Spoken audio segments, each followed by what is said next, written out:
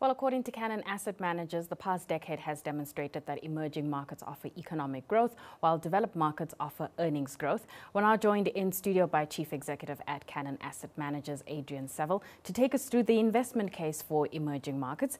Adrian, thank you so much for your time. Thank you. So context is everything, and probably for the longest time that I've been whether watching the debate or reading the debate around emerging markets, it's always been they're a good case for an investment, and people will, give you supporting evidence. They'll say the population growth is looking pretty good, and most of the consumer spending could come from some of these pools of countries that have been put together. When did the case for economic growth change? Well, the case for economic growth hasn't changed, and that's I guess the intriguing aspect in this research that we've put out is the case for economic growth in emerging markets is very much alive and well. You have young growing populations with rapid gains in productivity, new business models giving rise to Narayana Health and Financial, to give two cases in point, elevated investment levels. And so emerging market economic growth is very much alive and well. The disconnect is that the textbook assumption then is that, well, if the economies are growing, company earnings will be running along at a nice rapid pace also. And the simple reality is that, or the data shows that over the last 10 years, that earnings growth has been missing in action. In fact, in many of the emerging markets, earnings growth, despite 10 years of economic growth, earnings are lower than 10 years ago. They've gone backwards whilst the economies have gone forwards. Right. So last year, December, there was that turmoil that affected everybody, especially when you look at the market performance around December. How did the emerging markets perform? Were they impacted by that December turmoil, or did they, escape relatively unscathed? Well, if we go back to the observations that we've made in this note that we put out, you're going to be impacted by market events. And, I think that's part and parcel of all capital markets.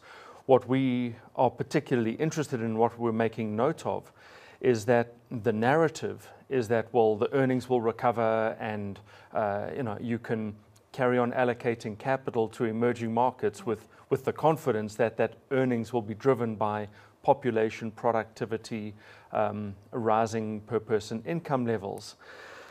And that simply isn't what is materializing. There's a number of things that explain this disconnect. Right.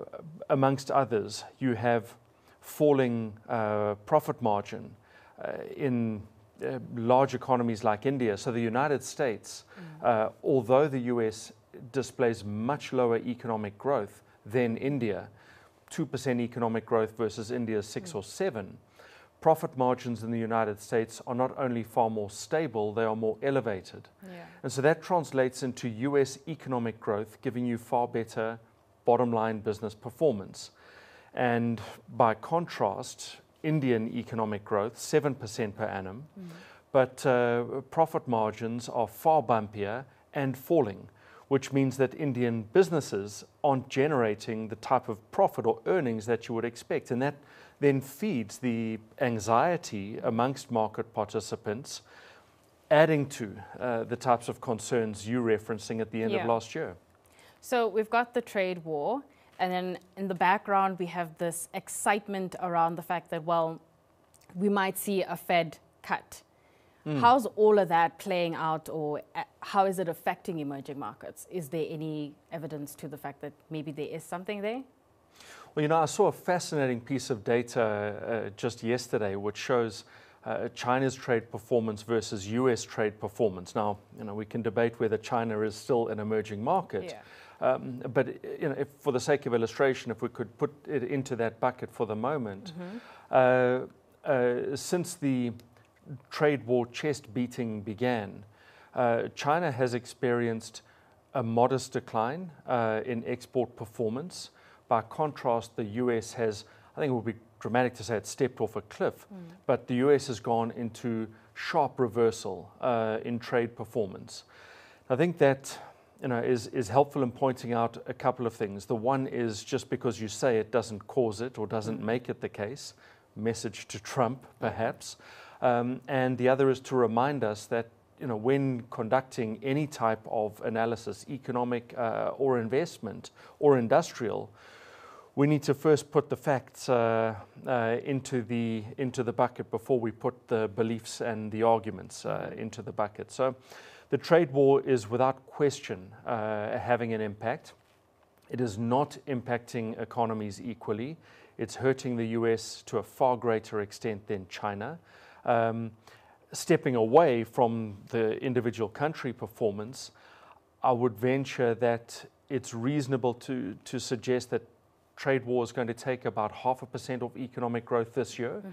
And if that trade war goes more shrill, sharper, you could probably look to as much as 1% being taken off economic growth.